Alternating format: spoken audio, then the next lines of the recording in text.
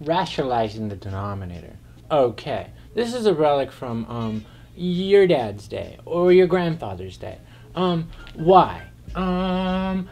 Roots, if they can't be simplified, are irrational. That means that they have a non-terminating, non-repeating decimal. Yeah, back in the day, do you know how hard it was to divide by a non-repeating, non-terminating decimal? That's right. When you go old school, you have to move the decimal the number of places. So in this particular scenario,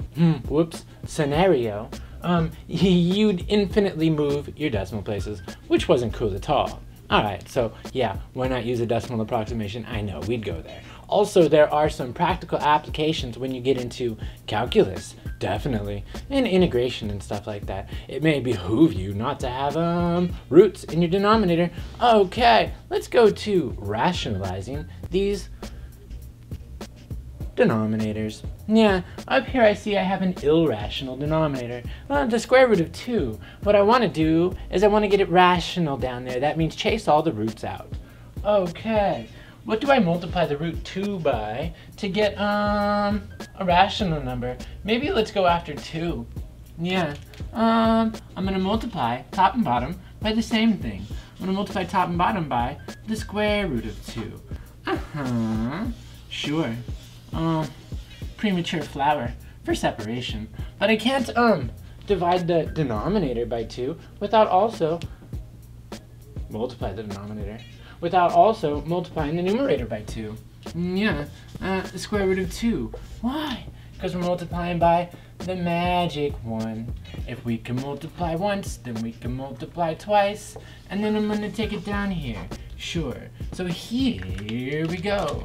This is 2 roots of 2 divided by, the root of the product is the product of the roots and vice versa. Here we have the product of the roots, that's the root of the product. That's going to be, what now? The square root of 4. Sure, but wait, there's more. This is 2 root of 2 divided by, what's the square root of 4? 2. Can you reduce that? Yeah. My objective was to get all the roots out of the denominator, and they're gone. But I can go more. This one's special. Divide, and you're left with the square root of 2. Okay. Yeah. A box. I don't know what that is. Oh, you know what that is? Must be a golf ball. Yeah. And these are the divots, and that's the club, and here's the handle. Or the next one. Here I got the root of the quotient is the quotient of the roots. So then I can break it up just like that. Square root of 25 divided by the square root of 3x. Okay. What's the square root of 25? Yeah. It's 5 divided by the square root of 3x. Now we gotta rationalize that denominator. What am I gonna multiply that denominator to make it whole, if you will? No, rational. So I'm gonna multiply top and bottom by the same thing, and it gonna be the square root of 3x, the square root of 3x. Yeah, here the root times the root is gonna yield the radicand. So then that's down there in the bottom, 3x. And in the top, I'm gonna have 5 times the square root of 3x. And then what? You're done. I'm kind of thinking this marker's going the same way. I'm gonna come up here. Yes. Here we have a more harder example. Sure. I'm trying to get rid of that third root of 2. Also irrational. What am I going to multiply the third root of 2 by to get 2? Okay, so now we need to go back to the fundamental steps of roots. Alright, some of you guys are like, why don't I just multiply by the third root of 2? We've been doing that the whole time. The reason we were doing that the whole time is because with the square root, you need 2 copies of stuff to get one out. Yeah, 2 factors gets 1 out. How many factors do we need here? Here we need 3 because it's the third root. So then I'm looking at that. Yeah, I need to multiply that by 4, or the third root of 4. Why? Because this is 2 times 2 times another 2. Then I'll have 3 copies of 2, and I'll be able to get 1 out. So then down here, this is the third root of 4. Now these index matches match, so then I can multiply them straight across, and I have 2 times the third root of 4 divided by, the third root of 8. Great. Keep on keeping on. This is 2 times the third root of 4.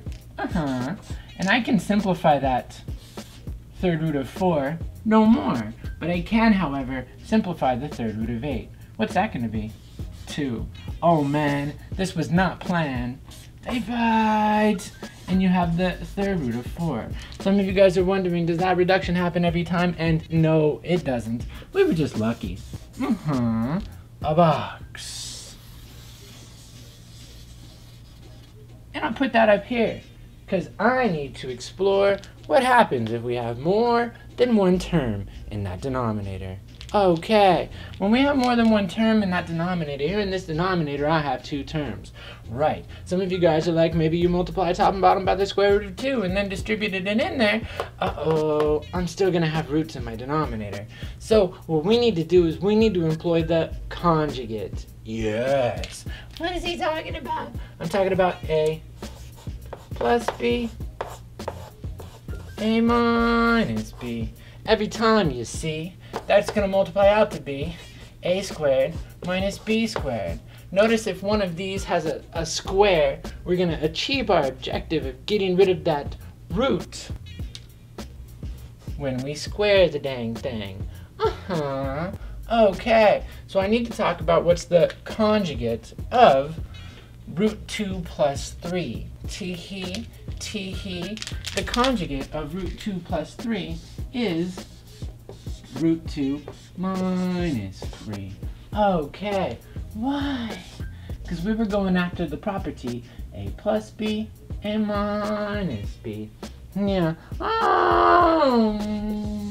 Can't multiply the bottom without also multiplying the numerator. This is going to be the square root of 2 minus the 3. Tee-hee. So you see, we're multiplying by the magic 1. If I can multiply once, then I can multiply twice. Oh, down there in that denominator, see, I'm using, that's dot. Yeah, for those of you guys who have seen the special products video.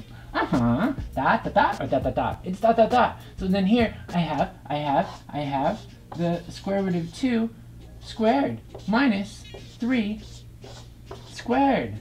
Finish him. Yeah, I'm gonna leave this in factored form. So then I'm gonna have 2 times the square root of 2 minus 3. Tee-hee. Come on, just give me a little bit more, marker. Come on. Root 2 squared? Yeah, that means it times itself. That's gonna give you root 2. No. That's gonna give you 2. Yes. Minus, what's 3 squared? 9. Fine. Finish him. What's 2 minus 9? Yeah, it's a minus 7. So then I'm gonna have 2 times the square root of 2 minus 3 divided by a minus 7. And at that point, you're done. A box. Ooh. And a squeaky flower.